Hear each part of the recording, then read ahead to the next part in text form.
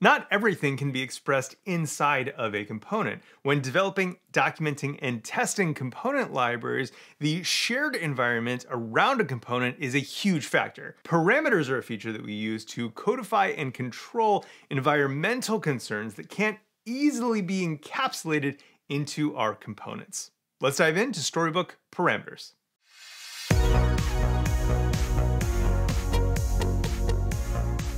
Parameters control Storybook features and add-ons. You can think about it kind of like this.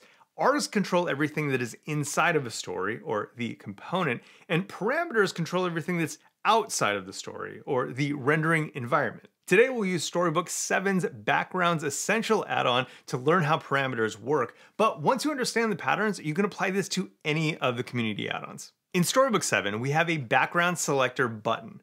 By default, it has light and dark colors. Let's extend those for our primary button story. Find the primary button story, add a parameters property, define a backgrounds object to set our background options, and place some values.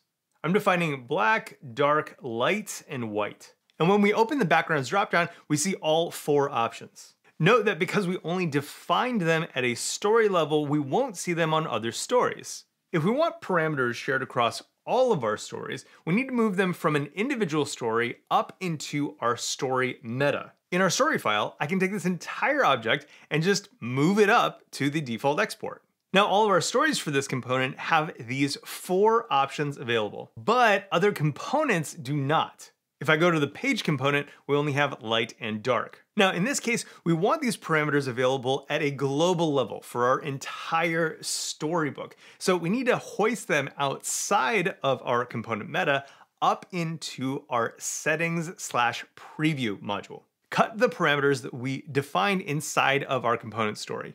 Open the Storybook preview file where we hold global configuration and paste them inside this parameters object. A quick refresh in our browser, and now all of these backgrounds are both available and synced across all of our stories.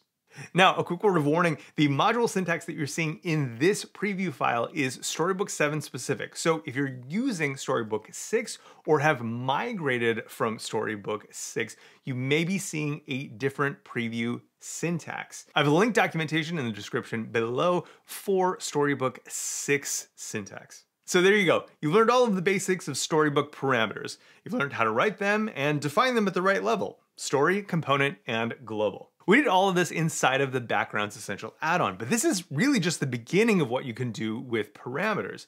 If you'd like to see how you can use parameters to control the viewports in Storybook, well, you should check out this video right here where we dive in deep into viewports. That's it for me. Subscribe for more videos, like and comment if you learned something new today. Thanks as always to Chromatic for sponsoring this video. I'm Chantastic. I'll see you in the next one. Bye.